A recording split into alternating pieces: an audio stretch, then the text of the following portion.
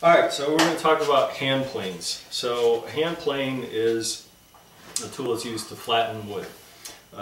So if you ever look at most woodworking logos, a lot of times they'll have this on there because it's a cornerstone of woodworking. So to understand what a hand plane is, it is really nothing more than a chisel that is mounted in a block with the cutting edge down here. So the bevel here is on the bottom, the flat part here is on the top, and it just moves along and slices the wood. But to get more control over it, what you're going to do is mount it into a frame, and that frame is the metal body and the frog. So I've taken apart one of the planes here to show you all the different pieces. So we have the body, the frog, which is the part that the iron or the cutter mounts to. So the frog, in this case, this is a Bailey number 4 or Old Stanley plane. So it's patented back in 1902 and 1910. So it's been around about 100 years, but it has 2 flat pieces here and here, which is what the frog mounts to. And it's held in place with these 2 screws and washers.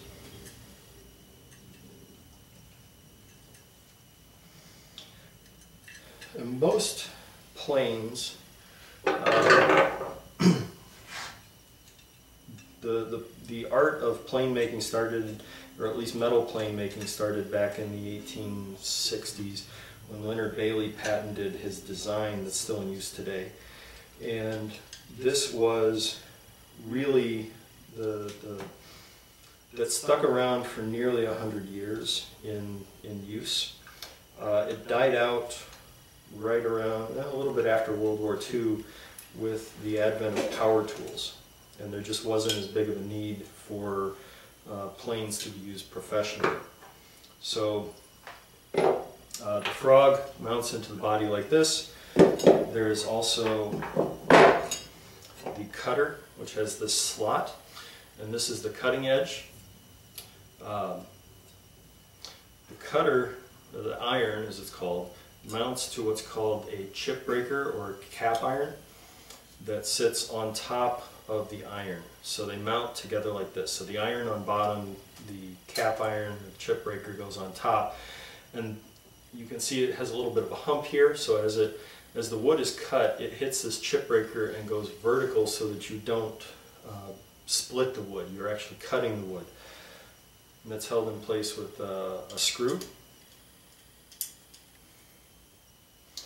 And then there's also a tote, which is the back handle, which mounts here, and a knob which goes on the front.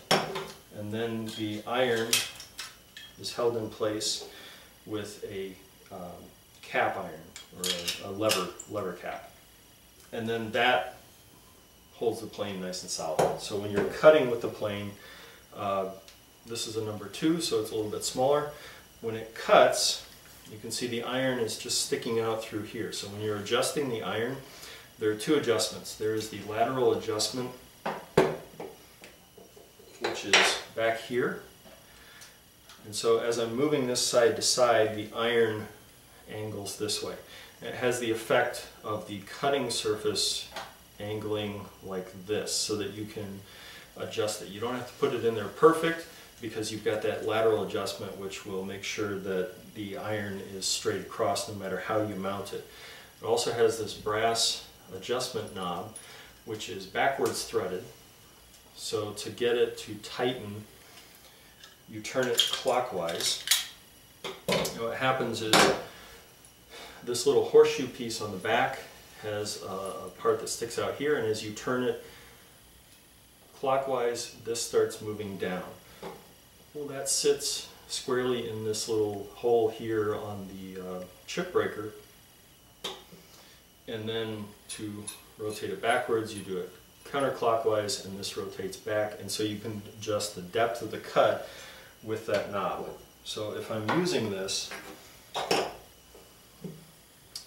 what I'll end up doing, use the bigger one here, is I use a 3-finger grip, hand on the knob, back hand on the tote, and then my middle finger, as I'm planing, I can make the adjustment either raising the iron or lowering the iron. So the way that I always try to do it is raise the iron as much as you need to, and then start lowering it, because there's play in the screws. So you get hysteresis in the threads, and you always want to be lowering the iron so that you get a consistent turn. So you might do it maybe 1/8 of a turn at a time, and then plane. So as you're planing, you can make a pass, adjust on the backstroke, and keep going forward until you get the right thickness of cut that you want. So the way to adjust, you can see that the throat is open, so you can see through it. So if you hold it at about 45 degrees and sight directly down the sole, the light from above will hit the edge, which is the sharp part. And as you turn that knob and get it coming out, you'll start to see a sliver of light. And that's your starting point. So that's when you know you're probably not going to cut anything, but at least you know that it is ready and close, so that when you start planing, you can just make that adjustment with your finger and very quickly get to the right depth of cut. So there are different size planes that you can use. So the one that I always like to start with is planes like these, not necessarily wooden ones. You can also have metal ones, but these three all serve the same purpose. These are called scrub planes or jack planes. The scrub planes are the smaller ones. The jack plane is the bigger one. Sometimes also called a foreplane, F-O-R-E, because it's the plane you use before you use any other plane. The irons on these are cambered, so they are curved irons. So this is the adjustment tool. Thank you. Yep.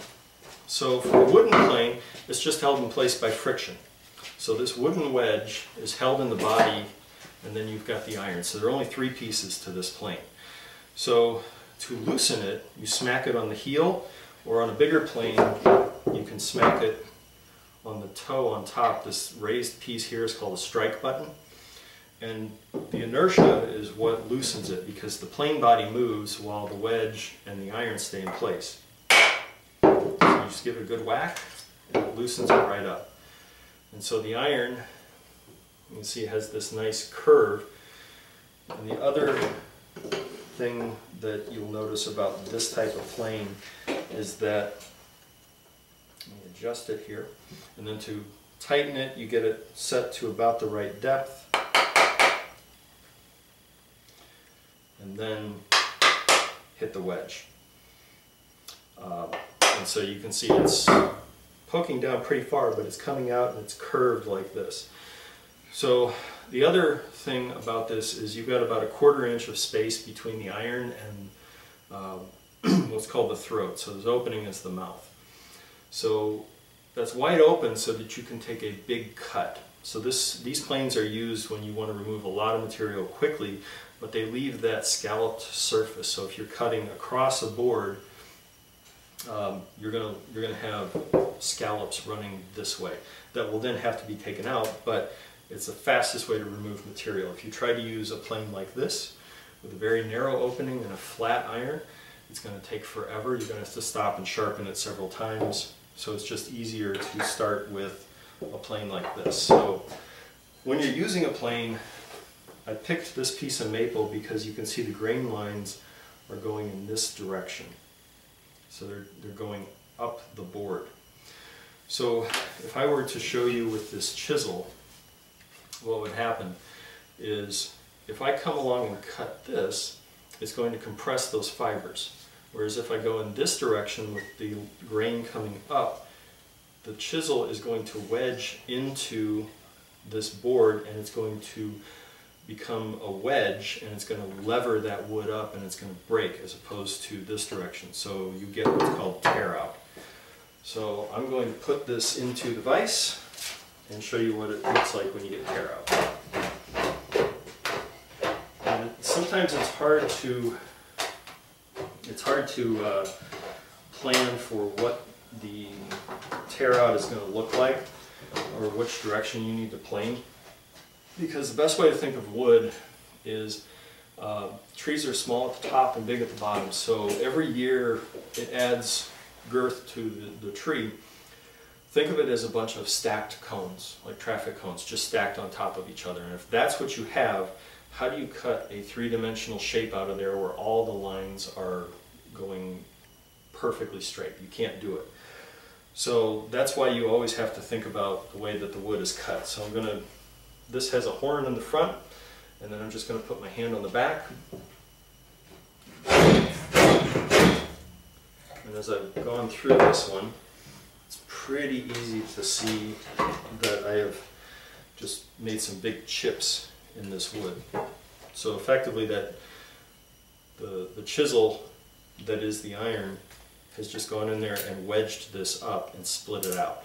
And that's what tear out is. So the way to combat that is to plane in the correct direction.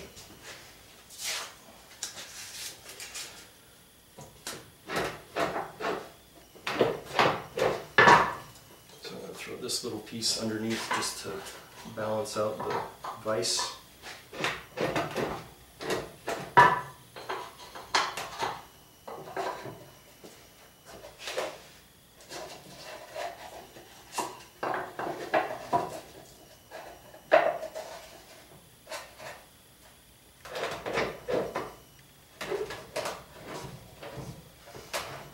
So these little locks and vices are very handy because you can mount them to any surface with just a pair of clamps. So now I've got it going in the opposite direction, so the grain lines are going up like this, so I'm going to compress the fibers as I push forward.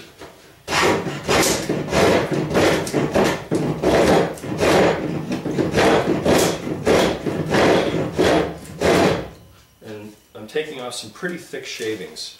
So what I'm going to do is loosen this up, give it a couple whacks like that. It's probably too much.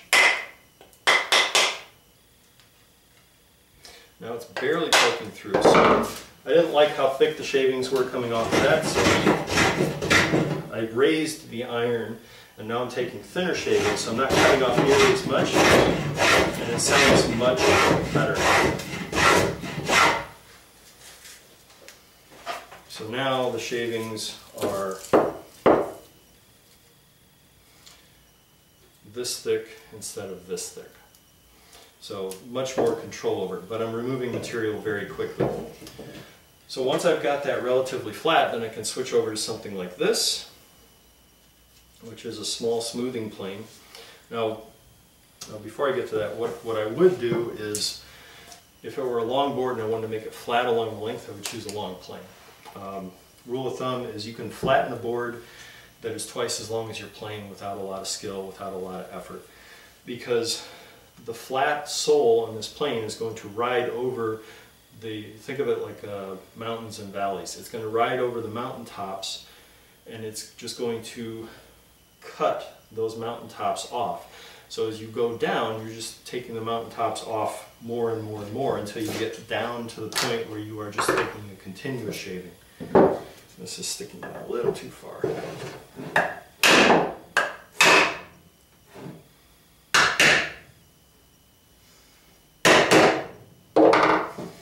So the nice thing about a wooden plane, if you get comfortable using it, is it is much lighter.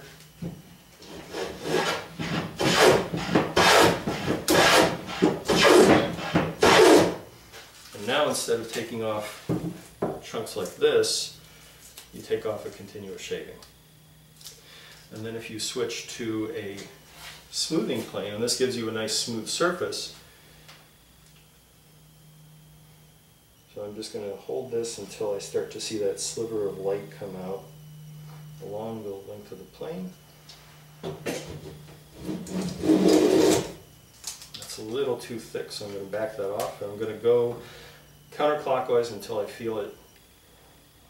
Just, there's a little bit of slop when you do that initially, so I'm going to back it off until I don't feel the slop, and go about a half turn, and then go forward until I don't feel the slop.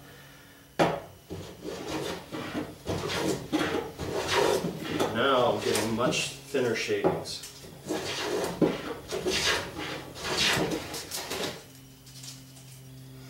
So the thing about using hand planes is that, like I said, saws are smart, planes are dumb, because they take so much more care to get the right kind of shaving, because you can adjust the lateral, you can adjust the depth, and also when you're going along a board, if you're holding it at an angle, you're going to take off and put an angle on the edge of your board.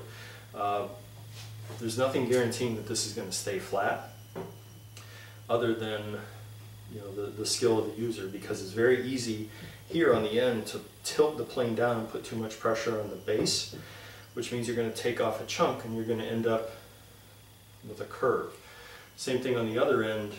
When you do this, you can put too much pressure here and push down too hard, and you end up with something that looks like a banana. So the way to combat that is to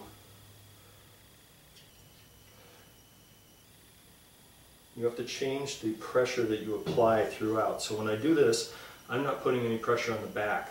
All the pressure is going on the front because that's resting on the board. If I put pressure on the back, it tilts down. So all the pressure is going on here. When I get into the middle, now I'm equalizing the pressure. I'm pushing down with both hands, and then when I get to the end, I'm just using this to guide, but all the pressure is on the back. So you change as you go through. It's just something you pick up. Now I'm not cutting right now because the depth is not there, so I'm going to make a slight adjustment to the knob.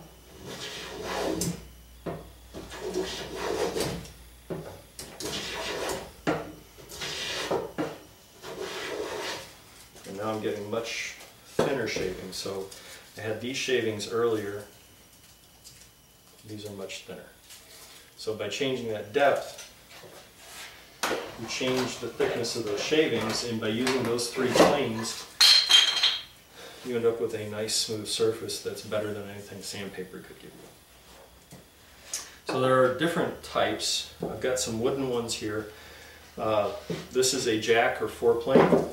Then you switch to a long joiner plane to flatten it, and then you finish up with a smoothing plane. So those are the 3 planes that I always have in my tool chest. I always have a jack, a joiner, and a smoother. And it just makes it easy because a lot of times when we're teaching these classes, people, they get disheartened when they see just how bad they are at sawing. But then you put it in the vise, and within 30 seconds you've cleaned it up and you've given them a fresh surface, and just their minds are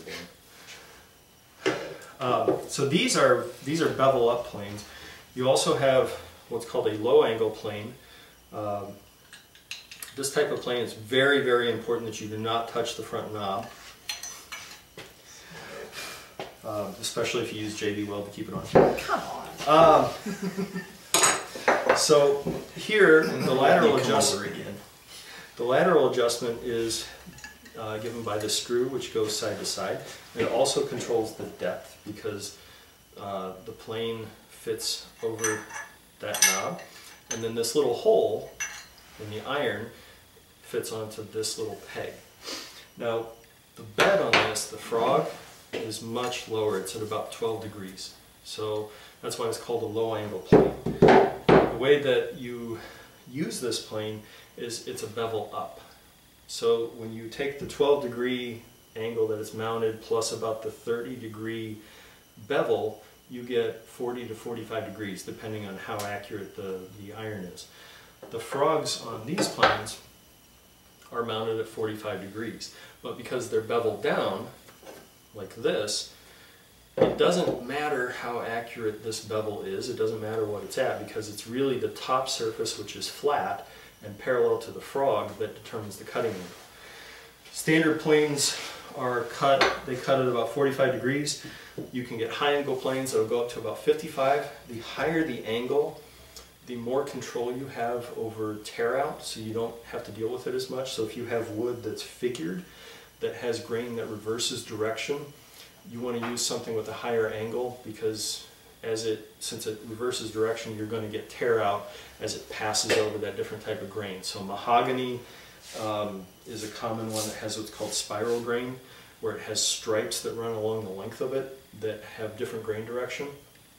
A piece like this, oftentimes in maple, as the tree grows vertically, it will go in and out, and so when you cut across that, some sections of the grain will be going in this direction, some will be going in that direction, and you can get this striped effect called curl, which is a bare to plane, unless you're using a very sharp iron and a high angle plane. You can use a card scraper to clean that up, but it's one of the more difficult woods to plane. So a low angle plane, really not much difference. Some people use them, some don't, but they've been around for a while and they work, which is why they're still around. It's just a matter of preference. So these are called bench planes because they sit on your bench, and they're kind of your go-to for dimensioning the stock. You can also use something like this, which is a block plane. So the block plane is meant to be held in one hand. You can see it's not that much smaller than the number 2. There is a number 1 that you can use, the Stanley, that's only 5.5 inches long. They are collector's items. The Stanley made 11 sizes of bench planes. The number 1 is probably worth all the others put together times 2 because it was such a small plane that nobody could really use it. So they didn't make a lot of them, and it's very expensive and very rare. But a block plane, it's a much simpler design. It's easier to use in one hand. You could use the number 2 in one hand if you wanted, but it's kind of clunky. Whereas a block plane, about the same length, but you can hold it in one hand. So if you needed to, if you wanted to shave the end, the edge of the board, you could even hold the wood like this and then put a chamfer on that edge just using a plane. And when you're using it on the edge, you get these little thin strips. But the plane will leave a sharp edge. So, and I've literally cut myself on the edge of the wood after it's been planed, not from the iron, but from the wood. So a couple passes with that just takes the edge off, makes it easier to use. You can also mount this in the vise and use this to flatten if you want. But it's a pretty simple design. It's got a wheel on the bottom to add tension, but it's just a single iron and a very simple mount. But very easy to use. They say this is really good for end grain.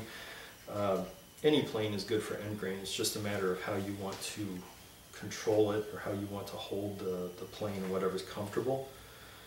When you're planing the end grain of a board, what that means is you're planing across the edge, and you can see it's torn up from the saw. You can easily plane this and clean up the end,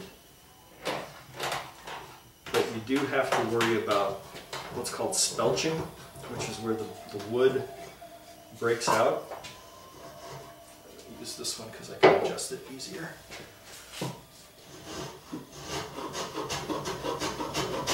So as I take a deeper cut,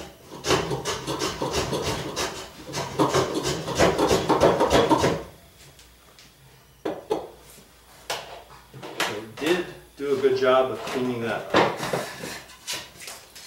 So this is still pretty rough. This one's nice and smooth. But on the part at the end where I was pushing the plane over the body, this has started to split. And so that end is damaged. You don't want to, you typically want to avoid planing the end grain like that. So what you would do is take another piece of wood and you would put them together in the vise like this, so that this other piece of wood, it doesn't have to be angled like this, will support that at the end, because trees are very weak when you split them. That's why we split firewood, because you drive a wedge down and it splits along those grain lines.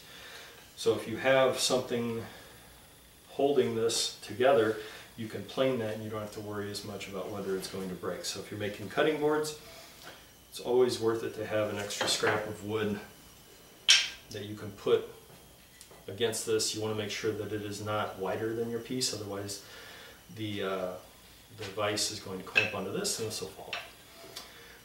But very useful, because the end grain looks kind of ugly when it's cut by a saw, but it looks nice when it's been cleaned up by a plane, especially if you're going to put a finish on it. One other plane that you can use, this is called a spoke shave. So in the old days, this was used to shave the spokes of wagon wheels. So it is nothing more than a plane with wings on the side. so that you can hold this. And this is a Stanley 151, but it has a couple of pads here for your thumbs. Your palms rest here, and the iron is mounted the same way that it is mounted in a regular plane, and you can just push this along. So if you mount this in the vise,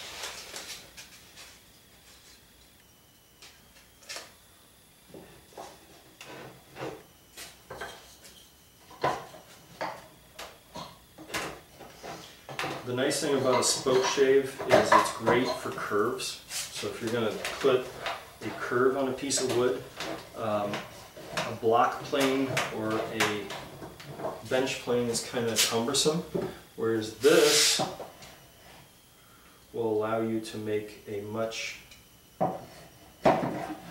simpler cut.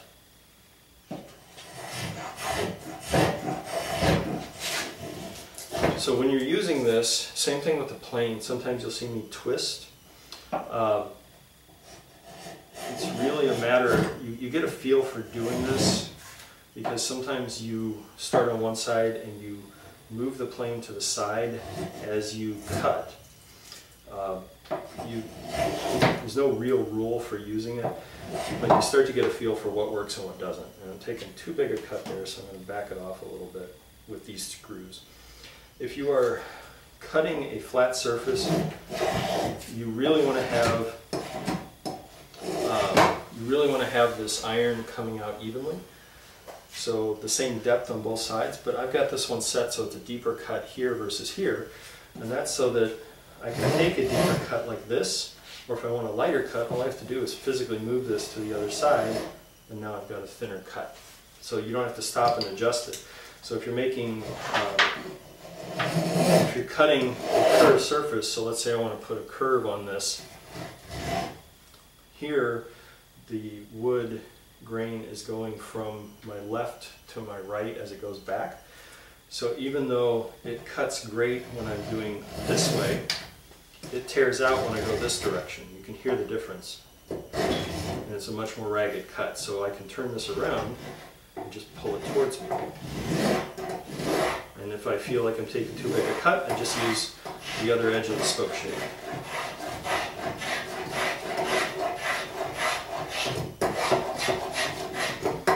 But this is a pretty foolproof way of putting a curve on something.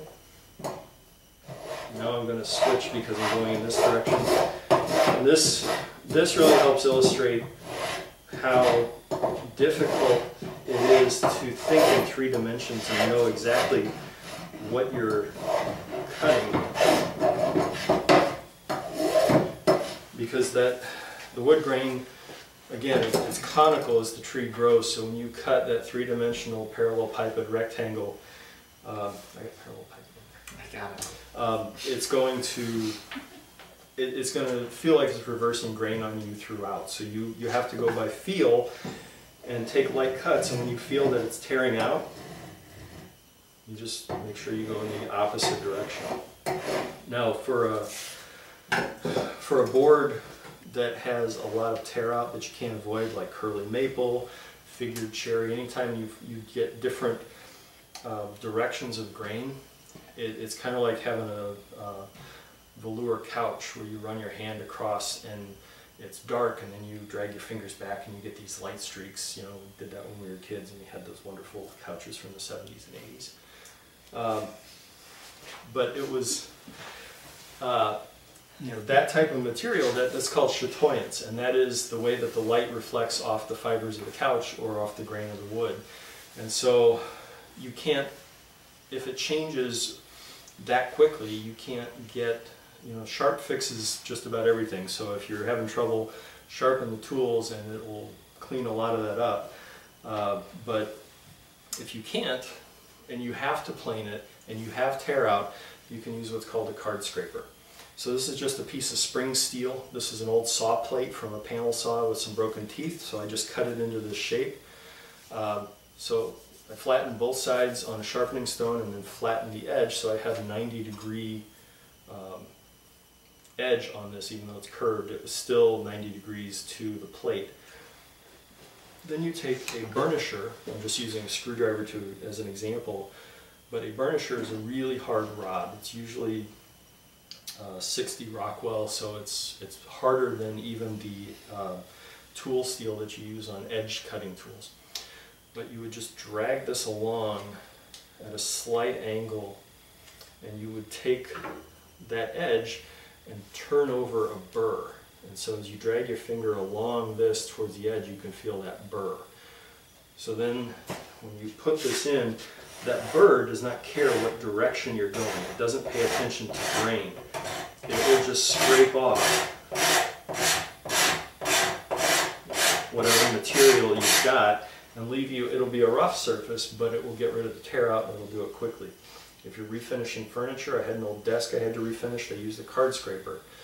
And I was able to get the entire desk taken, all the old paint taken off very quickly in less than an hour. If I had used a sander or power tools to do it, it would have just taken forever and I would have had paint dust in the air. But I just used a card scraper. And if you've got a card scraper, you have 4 surfaces. You've got this edge, this one, and this one. And so you turn a burr on all of them, and then as you go, the burr doesn't last very long. But as you go, you're just finding new surfaces along this point to get that shaving off. And if you are pushing the card scraper and you get a nice shaving, you know it's sharp. If all you get is dust, sawdust, that's an indication that you need to turn a new burr. You can also drag it if you want. And that'll get rid of tear out, and then you can just switch to sandpaper and sand it smooth. But it's much faster than any other method. I think that's it. Anything else on chisels or anything? So this is a chisel. It cuts. Okay, smart ass. That's all, folks.